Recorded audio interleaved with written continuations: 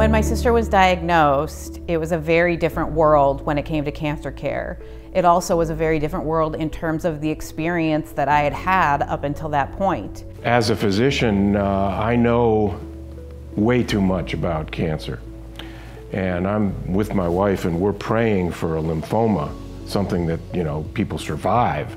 And it came out as a sarcoma, which is just about the worst cancer there is. We had never dealt with cancer before. It opened us up to an entirely new world. We didn't know where to go for support, where to go for help, and we were people who had experience in the medical community. What I learned through that journey was that there are people who don't have the information and the guidance and the support that they need while they're facing the scariest thing of their life. Annie was 21 when she was diagnosed and 24 when she passed away. I wanted to help in her honor and her legacy build something that would help other people going through a cancer journey. I had been traveling for work and came home and wasn't feeling good all week and thought I just had some mild constipation from eating in restaurants and, generally not taking good care of myself at the time. And finally Friday came around and my wife Megan said, we need to go to the emergency room. She goes, something's not right. Bridget was recovering from her bone biopsy and she was laying on the couch and I looked at her and I said that what we were hoping for as a bone infection was in fact cancer. We did the CT scan and they came back and said, we found a mass on your colon.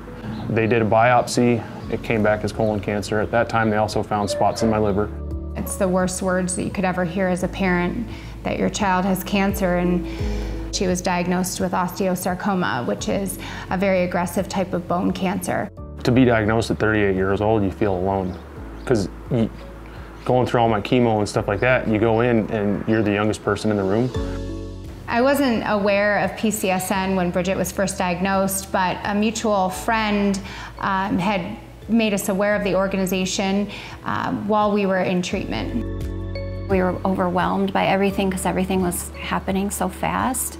But as soon as I called Jenny, I felt a sense of calmness, like that's going to be okay.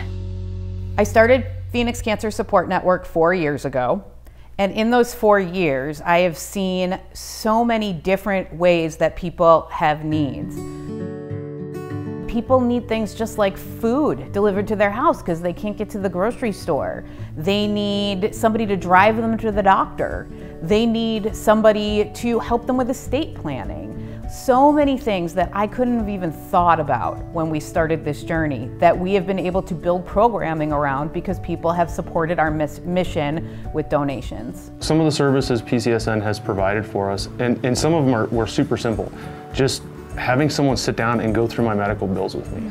Because you get out of a surgery, you start these treatments, and they're billing stuff that you have no idea what it is.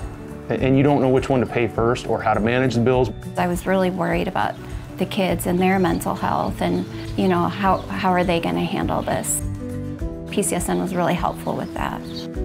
PCSN doesn't consider just the patient, their client. PCSN considers the entire family and all of the people involved in the cancer journey. We look at them as a whole entity and not just one person going through cancer.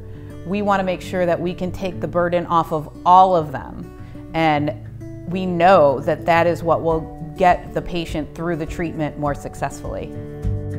In cancer care, if you've never experienced it before, you don't know who to call. If you haven't worked in it, you don't know who the players are. I took what I learned from that experience and turned it into a resource for people so that you don't have to wonder and worry all the time. One of the most amazing things that they did was to provide us support when my husband needed help with the house and when we came home to make sure it was a safe and beautiful environment for Bridget. Taking that pressure off and knowing that people are out there fighting for you, because again, it's one of those, it deflates you, especially when you deal with the insurance company, because they just, it's so hard. There are so many people diagnosed every year with cancer, and here in our community, thousands and thousands of people are going through cancer journeys. They do all of the things that the larger organizations can't do. They're not there to call and talk to you about situations, the larger organizations. Jenny's there. I can give her a call and ask her from a friend basis. I can also call and ask her to help us with little things that other organizations don't do. An electrician. For other families, it's rides, it's food, it's gas cards, whatever somebody would need at a time like that. PCSN is there to fill the gaps that other organizations can't do. Cancer is such a